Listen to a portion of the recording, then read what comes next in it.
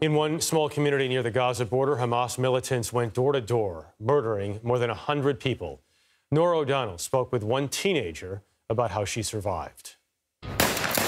Kfar Aza is now known as one of the conflict's deadliest massacres, where Hamas militants used motorized paragliders like this one to invade. I remember the hour on the clock. It was 6:22 a.m.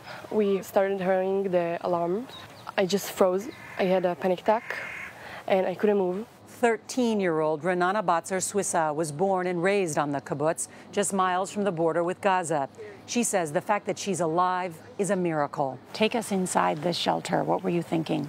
I was thinking many moments, this is going to be my last moment. And I was so afraid if someone's coming, because are they going to rape me? Are they going to take me? Are they going to shoot me? I didn't know what could happen to me. Hamas terrorists went door to door, slaughtering anyone they could find, including babies and children. Renana and her family spent 16 hours hiding. What did you see when you finally left the shelter?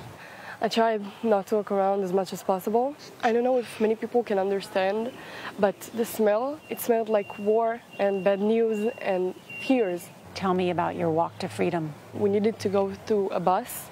It was so scary. A friend of my family came to me and she told me, no, you're not crying, not now, you can't do it, you can't fall apart now. You need to focus, you need to survive, keep going, keep walking, walk fast, run. We first met Renana when she was 10 years old. Even then, she was worried about attacks. It's very scary. I need all the time to be prepared to run. This time, she escaped north with her grandma, father, and mother, Ilonit. How many of your friends and neighbors are gone? Too many. What will you do now? We need to build our life back from nothing. This is not mine. This is not mine. It's not mine. Nothing. But they do have each other. She told me if we're gonna never make it together, I will let you kiss me anytime you want. Since then, I'm kissing her every minute. Renana told us her mother kept her calm. In those hard moments where we thought the Hamas is going to come in any second, she told me to think about the Taylor Swift performance we're going to in June, and how I'm going to sing and how much she's going to feel me. It gave you hope. Yeah, that I'm going to make it to June, that I'm going to make it out of there alive. Hope, there it is. Norah, what's become of the neighborhood where this attack occurred?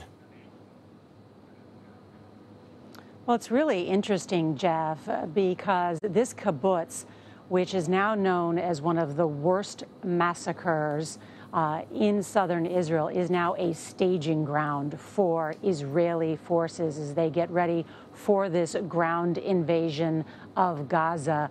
One soldier who is there is quoted as saying, "We are looking for revenge." And as many of the IDF soldiers, Israeli Defense Forces, helped liberate people at the kibbutz, they saw what had happened to many of the people there. They were deeply affected. We learned today that there are some 200 Israeli soldiers who have been killed. So, I feel like we're reaching a critical point in this conflict. As you know, Jeff, Israeli warplanes pounded Gaza again today in some of the fiercest airstrikes to date. And so now that Israel has formed this unity government, we are waiting to see what happens next. Jeff? A critical point with a lot more to come. Thank you very much.